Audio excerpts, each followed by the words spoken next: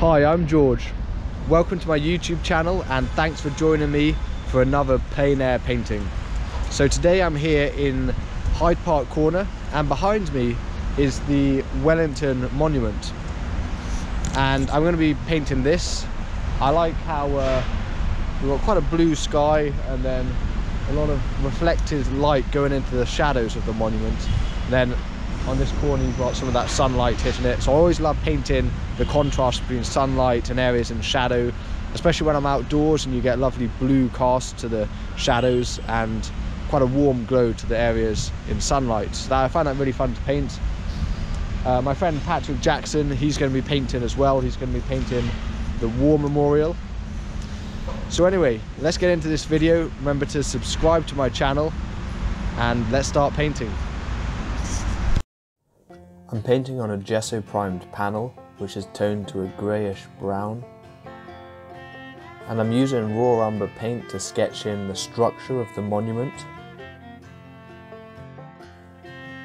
As I sketch in this structure, I'm checking how the width relates to the height, and I'm constantly comparing these relationships between the height and the width in order to draw the proportions of the building accurately and to avoid making it too tall or too wide.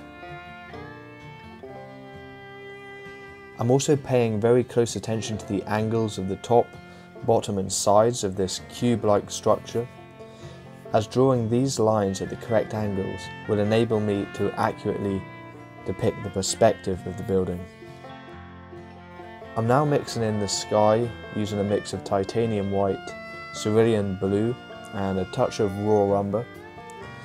And as the sky gets higher on the painting, I add some more ultramarine blue into this colour mix, making the sky a slightly deeper blue as it goes higher up on the painting.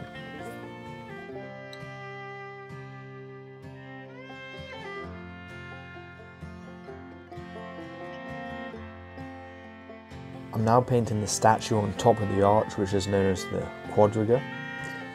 And the sculpture depicts Nike, the goddess of victory, on a chariot with 4 horses in front of her, and she's raising her arm in the air holding a laurel wreath, which is a symbol of victory. This wasn't actually the first sculpture which was erected on top of the arch.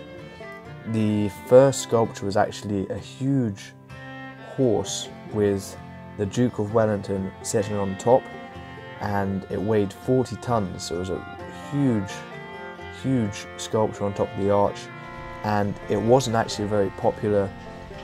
People thought it didn't look too good. It ended up getting taken down, and then this more intricate sculpture was put up in its place, which I think looks really nice.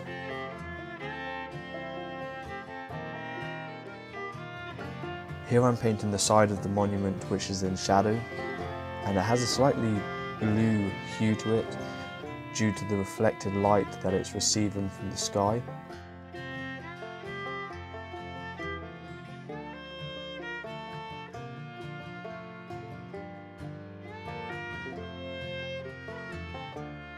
I'm now painting in the side of the monument which is in light, and I'm making a mix of mostly titanium white but with a small touch of raw umber and Naples yellow, just to give this section a slightly warm glow, as sunlight being a warm light, and this also separates it nicely from the coolness of the shadow, so it gives these lights a real pop. So I'm now going into the shadow section of the monument and painting in some variation in colour temperature and value as well, as even though this general section is all in shadow, certain areas are receiving more light than others, as some areas are poking out or facing down, and there is quite a bit of variation, especially as the object is a white building, and the light of the object that you're painting, the more intricacies and colour and value variations you'll be able to notice when you look into the shadows.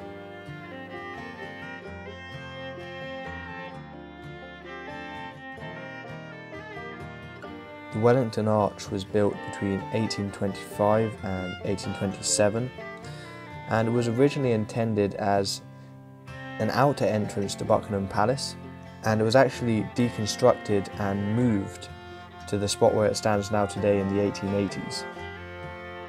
And it's had a few different practical uses over its history as well. For example, the left side of the arch served as a ventilation shaft for the Piccadilly Road Tunnel, which runs completely underneath the monument and is now no longer in use. And also in the 1950s, it was used as a police station, and it was London's smallest police station.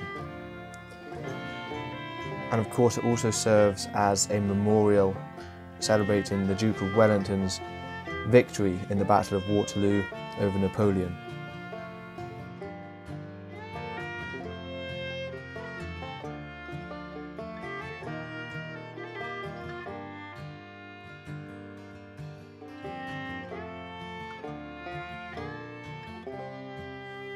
To paint this tree behind the building, I start by painting down the shadow sections using a mix of dark green, and I then go in on top of this with a lighter mix, which is a lighter green but also slightly warmer in colour temperature, to paint the section of the tree in light.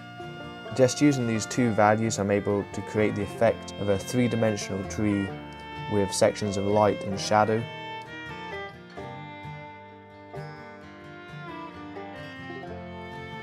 And now I've painted in the grass in the foreground and also some of these autumn leaves which have fallen off the surrounding trees.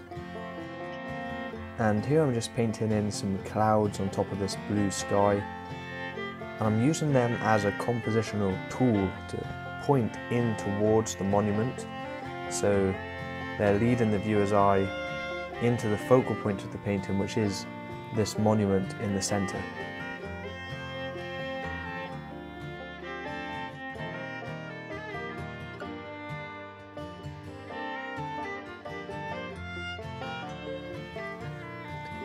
Here I'm painting in a few figures into this painting, as we are in central London and there are a lot of people walking through this arch all the time, no matter what time of day. And also a nice thing about adding these figures in is it gives a sense of scale, just how large and monumental the Wellington Arch is.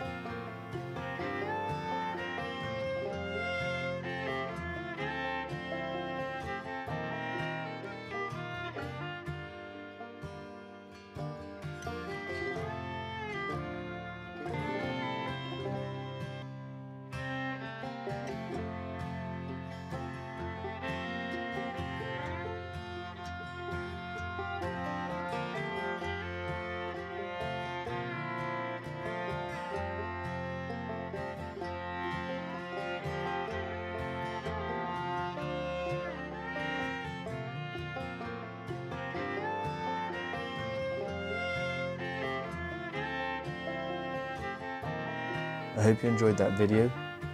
If you did, please give it a thumbs up and subscribe to the channel. You can also follow me on Instagram at George Frederick Thomas. Thanks for watching, and I'll see you in the next video.